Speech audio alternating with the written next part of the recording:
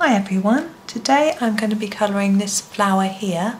This is again from the flower wreath from World of Flowers, and it's in Johanna Basford's 2021 weekly planner, which is the copy that I've got. You can see the date coming through there. Now I'm going to colour this as a chrysanthemum. There are lots of different, this could be some sort of daisy as well, but I've decided to do it in that way, and I'm going to do it in orange, red and yellow. So might not be too much yellow, might be more orangey red. So I just thought it would be fun to do a few different colours. So I'm going to start with number 29. I'm using my Staedtler Ergosofts again today, and I'm going to start right near the middle of the flower on the edge of these petals and pop a bit of red here. Now the colour on the petals is going to graduate out from red to orange with a very light orange on the tips, or maybe even a yellow. I'll see how it takes me, but I'm just starting with this dark colour along here. Now I'd also find that this centre will be very dark as well, and I'm thinking maybe just the ends of each of these little bits that are underneath, not because the petal wouldn't necessarily be that dark, but because of the shadow that would be thrown from the petal above, it would be quite dark. So I'm just filling those in. Now here, you see I've gone over the lines here. These are quite small, so I'm going to colour over this centre bit without worry, and then as I get towards these slightly bigger ones, I'm just going to try and do the edge. But you see I can't do each petal one at a time, it would be too tricky. So I'm just doing a bit of a line to give an indication of it'd be a bit darker on the middle parts of the petals. Now this bit here I'm a bit confused by. I reckon there's a particular type of flower that has this bit coming out of it, and I don't know what it is. I'm just going to leave it for now and probably do it in a lighter colour so it stands out. So I think that'll do for our red. And then I'm just going to move through my tin. So my next colour is number 2, which is the darkest orangey colour. So I'm just going to move to that, and I'm going to take this red up the petal a little. Now I'm going over the top of the red and then trying to use a circular motion to pull the colour gradually up the petal. I don't want to make it look too defined a line from one colour to the next. So I'm using this a harder pressure towards the centre and less as I go out, and putting more layers towards the middle. Now in my picture they're all about the same colour, so I'm just going to add a tiny bit here to here and here, not much.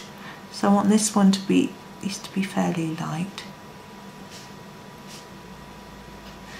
And in here I'm going to add a fair bit of this colour. We've still got room for a little bit of a lighter one in places. I'm going to keep it fairly dark. There we go. Okay, now moving on to the number 24. This is a very neony vibrant orange, and I'm going to go all over this with this one.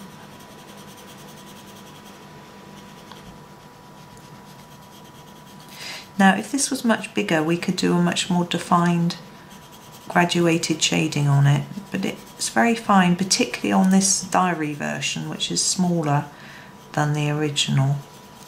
So we can just do this, whereas you could pay more attention to the small details like we are with these larger petals if you wanted to.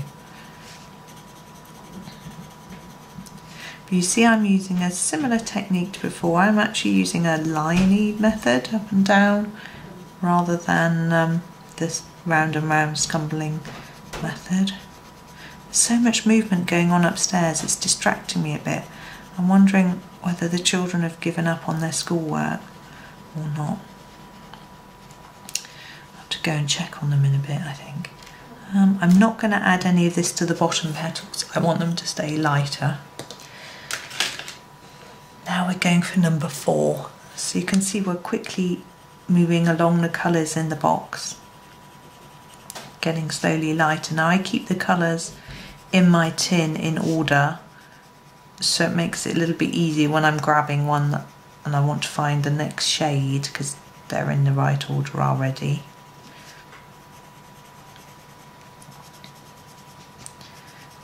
I know some people leave theirs a bit more higgledy-piggledy. I can't remember where I started. I think that's right. And I'm going to do a bit of this one on these. Just a touch. Gosh, it's quite distracting having my tablet beside me, which I'm using to look at the pictures. I keep seeing notifications coming up of people posting in Facebook groups that I'm in. Right, we're going to move on to the number 42. This is the sort of lightest orange, although there's a sort of peachy colour as well. And we're going to take this quite far towards the ends, trying not to leave a harsh line. You see I'm going back over some of the colour that I've done. Oh, I've just remembered what the children are doing. They've got a PE lesson, so they're probably running up and down the room or on the exercise bike. Huh?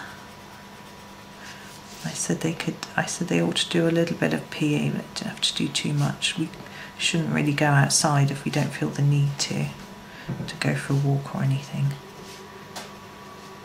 So they wanted a bit of a break from their academic work. Right, so I'm going to miss out the peachy colour. Where am I? Yes. And go in for the number 11, which is the yellow. And I'm going to take this right to the tip. And I'm going to go over the whole of the petal to try and make it look more vibrant and to blend in all those colours.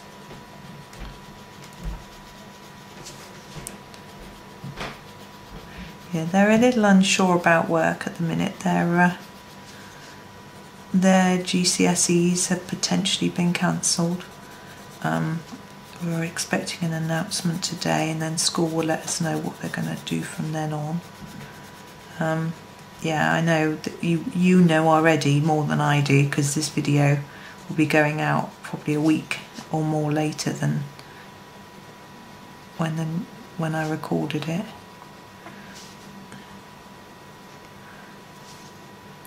But the uncertainty is difficult for them, especially as they haven't done any mocks, so and they didn't do any summer exams either because of schools being shut. They've got no results to base their grades on, so they're quite worried. But their school is fabulous. It's trying to look after them and keep them calm and give them plenty of work to occupy them. Now I'm going to do this in this colour. There we go. So that's the main part of the flower. Ooh, and there are some leaves here, but I think these are part of these daisies, which I'm going to do in a separate video. So I'm just going to leave it there, I think.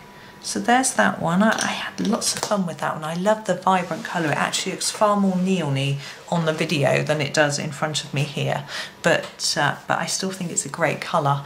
And so there we go. So I hope you enjoyed that one. Thank you very much for watching, and happy colouring.